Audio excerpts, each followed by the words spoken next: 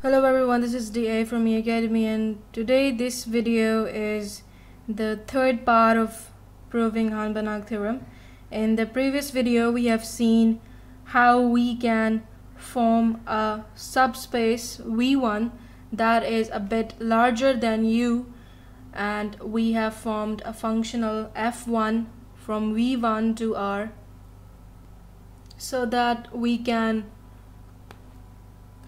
extend the functional f node to a bigger one, then eventually to a functional f that is less than or equal to p for all values of x that are taken from the space. So today we will talk about how we can use this method that we can find subspaces like V1, then we can cover up V. Because there is a question that how many spaces do we need in order to cover that space V.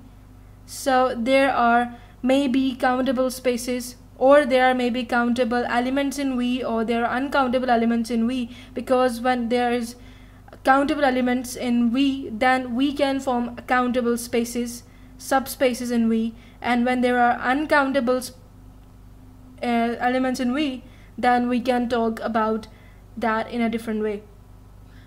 So today we will discuss the case in which we will assume that there are countable elements in V. Then what will be our technique to cover up that space V in order to prove Hahn banach theorem? So now we'll talk about that case.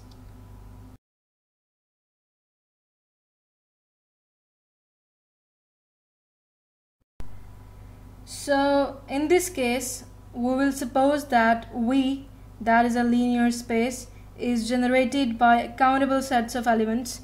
There are countable elements here: x1, x2, x3, x4, so on to xn, and so on. Well, these are the elements that are arbitrarily exposed in this V, but generally we will take it outside from U because U is a subspace of V that was under consideration from the very beginning of the proof.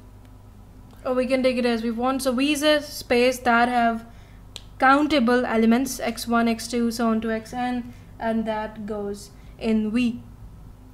And in the previous video we have seen that we have formed a space V1 that have a functional f1 that doesn't violate the condition of linearity as well as extension or the majorism. So in this case, when we're talking about that we have countable elements, that V1 have a single element other than U, because just for the sake of simplicity we have x1 here other than U. So V1 is a subspace of V that have a functional f1 to R, have an element x1 other than U. And similarly we can form another space V2 here that have another element x2, extra element x2 other than V1. So we can form such type of spaces with the help of the induction process, that V1 is generated by x1 and U, V2 is generated by x2 and V1, and this will so on in that way that Vn is generated by xn and Vn minus 1, and so on. So we can form such type of linear spaces, linear subspaces, with the help of induction.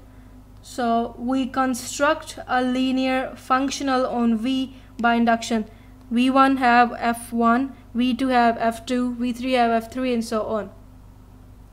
And because we have proved for V1 that is a subspace that doesn't violate the condition that are discussed in the statement of the Hahn banach theorem, so that is why we can induct that all of the things on V2, V3, so on to Vn.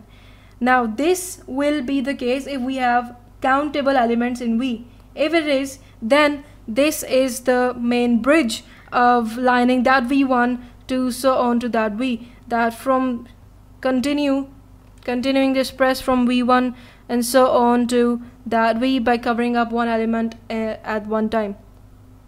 So then this functional f naught can be extended now. So this process extends the functional f naught onto the whole space V, since every element in V is in some subspaces Vn.